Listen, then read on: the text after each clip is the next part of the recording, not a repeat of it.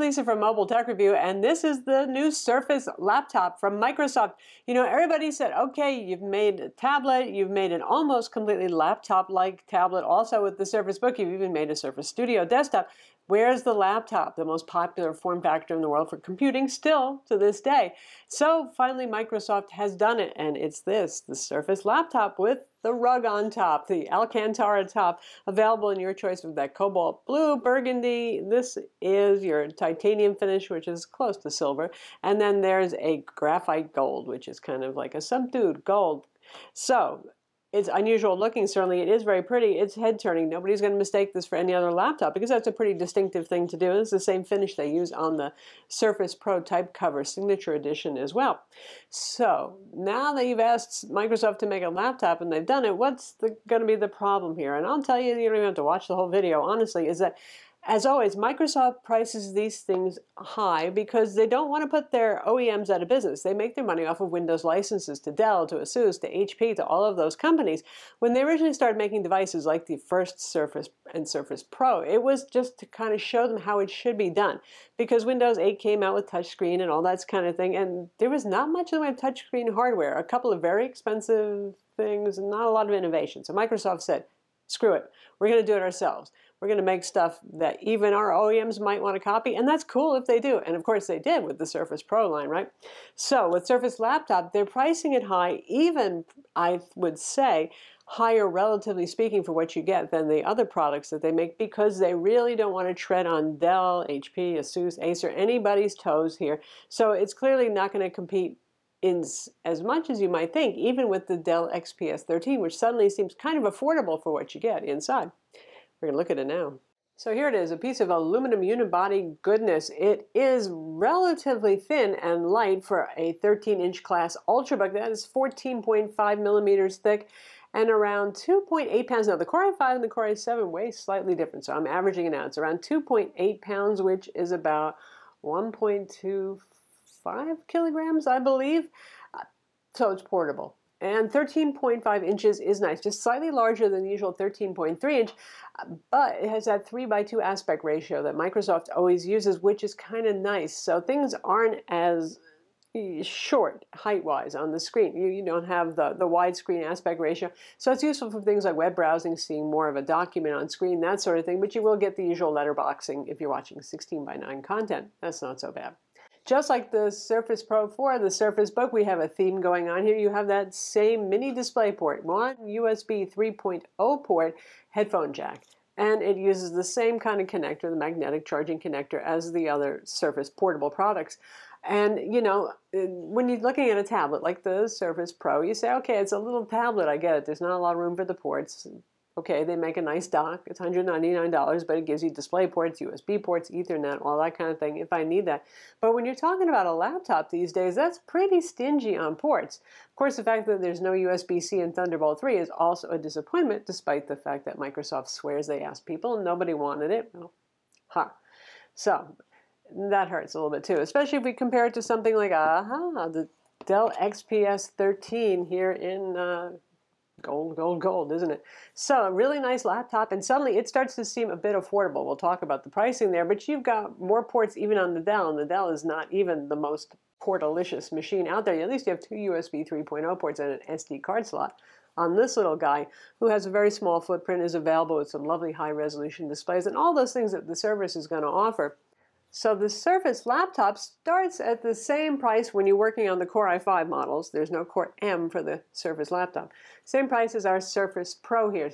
$999 gets you a not real beefy configuration. 4 gigs of RAM, a 128 gig SSD, Core i5 processor, Intel 7th generation Kaby Lake, dual core, 15 watt, right there. Ultrabook through and through, Intel HD 620 graphics. You can get it with a Core i7, and then you get Intel Iris 640 graphics. So if you want to move up to the more desirable model, the sweet spot, just like the Surface Pro, it's $1,300, $1,299. You still get a Core i5, but then you have 8 gigs of RAM and a 256 gig SSD. I think that's the one most people will be interested in. And you can go up to $1,599 and higher if you want those Core i7 configurations. So it's more expensive than even the Surface Pro 4 without really throwing in a whole lot more. But Compared to the very expensive Surface Book, which starts around $1,500, well, this is more affordable. Then again, the Surface Book starts with a Core i5, 8 gigs of RAM, and a 256 gig SSD, around $1,500 these days. You know, there's some deals and prices, and you're getting a higher resolution display there, a detachable design, some neat things going on. So, yeah, as a value proposition, like I said, the Dell XPS is looking good. Lenovo certainly has some nice convertibles like the Yoga 910 and the 720 series that are going to be price competitive, have metal casings, backlit keyboards, all the creature comforts here. What you're paying for is that Microsoft support, if you find that a good thing. That depends. Some people have good experiences, some don't. Usually the Microsoft Store people are pretty cool, though. And you're getting something that's really well made, and you're getting a unique look with the Alcantara keyboard deck, which has some people worried because they're worried about the durability on this. And it's wipeable with a damp cloth. You can clean it up. Obviously, it's not going to withstand gouges, and it might eventually discolor a little bit, though, as a longtime Surface Pro user. My keyboards have not gotten icky, so I'm not hugely worried about it. It really depends on what you're going to be doing. If you have a plumbing business and you take this with you, assuredly this is going to get nasty looking, but office worker, probably okay. The keyboard itself feels a lot like the Surface Pro 4 type cover, only more rigid because you have a normal conventional design here, and that's a good thing because it's an excellent keyboard.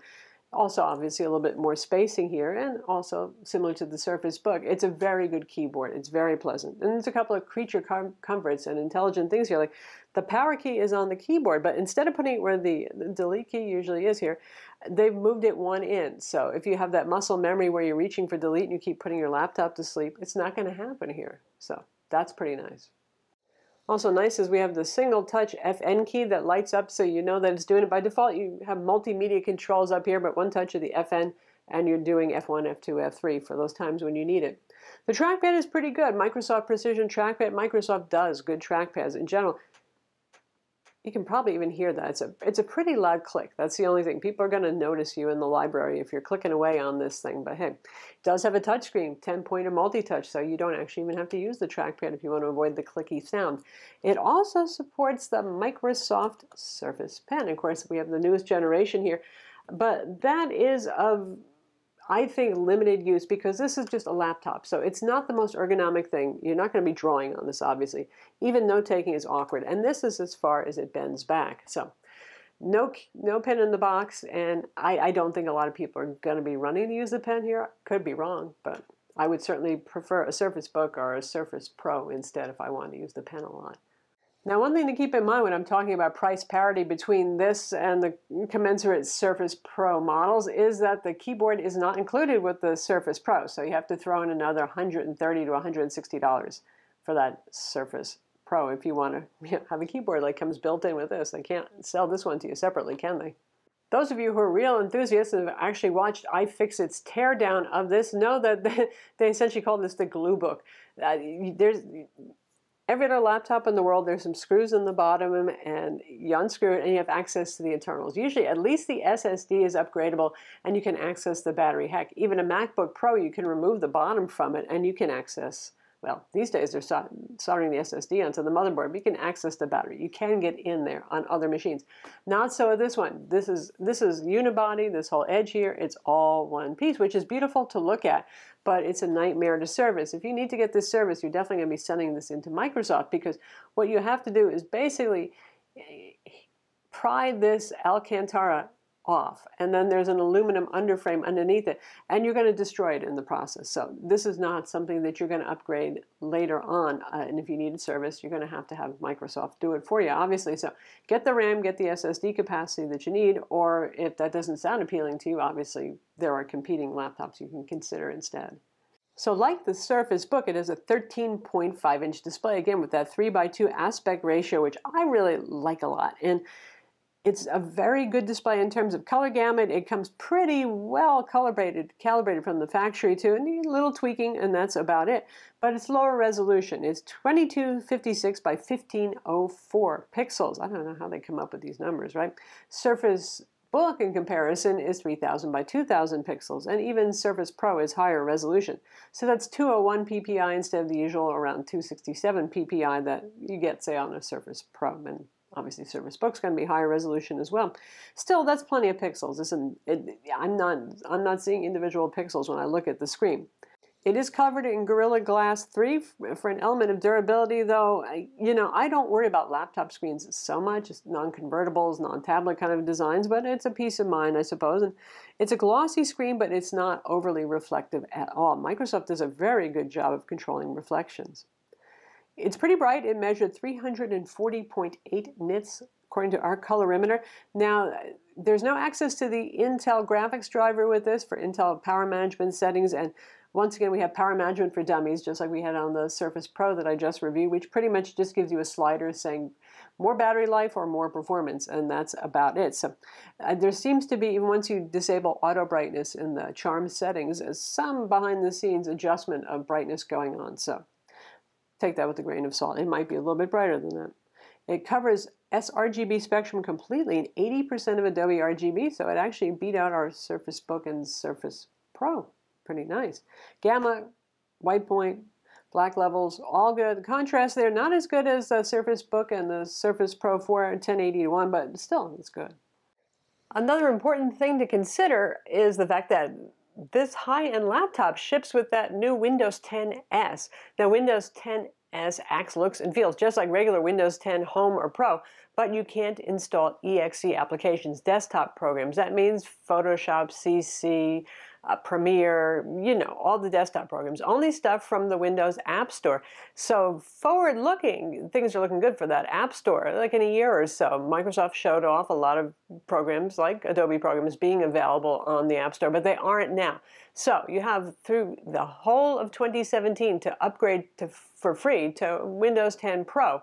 You just do it through the App Store, and it takes about 5 minutes. That's all. But what happens in 2018 if you buy one? I don't know. And Windows 10 S just isn't really an ideal match for this kind of high-end laptop.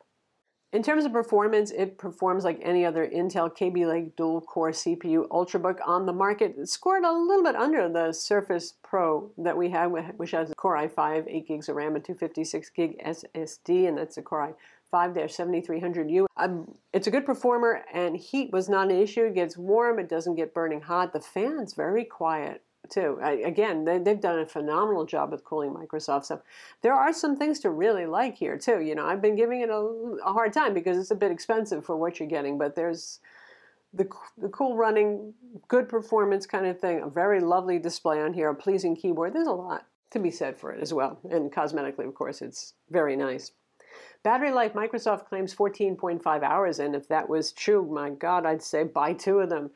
But they're exaggerating, or you're using a scenario that most people really don't encounter, which is playing a local video on the SSD with brightness set really low. And, these CPUs are really well optimized for video playback, so that's not really going to make them break a sweat if it's a 1080p video.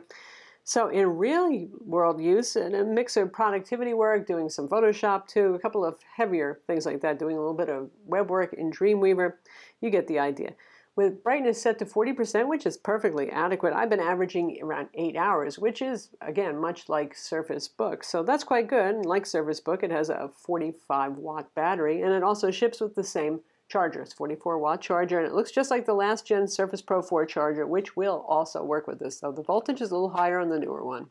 So there it is, the Surface laptop. It's styling. It's really well put together. It has a 0 repairability index because you have to destroy your rug top over here and pull the aluminum off that's underneath the rug top just to get to the stuff. You're never going to upgrade this. You get the idea. What you will get is something that's very well made. If you happen to live near a Microsoft store, you've got their equivalent of a Genius Bar you can walk into to get help, get the unit swapped, all that sort of thing. So those are creature comforts. And it's one of the nicest looking laptops out there, I would say, too. And it's a decent machine, certainly. It's very quiet. The battery life is pretty strong on it. It's just certainly not the best deal, by far, in town. I'm Lisa from Mobile Tech Review. Be sure to subscribe to our YouTube channel for more cool tech videos, and thumbs up if you like this vid.